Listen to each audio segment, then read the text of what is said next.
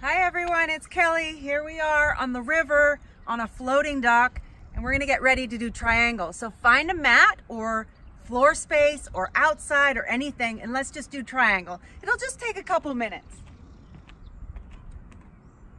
So bring your feet together and pick up your right leg and step it out to the right, about a meter distance. Turn your right toes out and your left toes in slightly.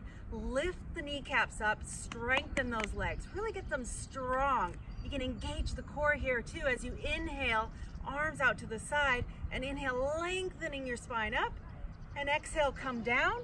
Grab a hold of your big toe with your 2 index fingers if you don't have shoes on like me, or you can put your a C grip on your ankle or grab a hold of your shin. Wherever you're finding your grip here, just reach your left hand up towards the sky or the roof, wherever you are, and move your upper body back so it's in line with your leg. And we're gonna stay here for 4 breaths, inhaling through the nose for 1, 2, 3, 4, and exhaling through the nose for 4, 3, 2, 1. And on your inhale, come all the way up with those strong legs. Perfect, and turn your left toes out, your right foot to face towards the back, and inhale, lengthen your spine, and exhale, come down and reach for your toe.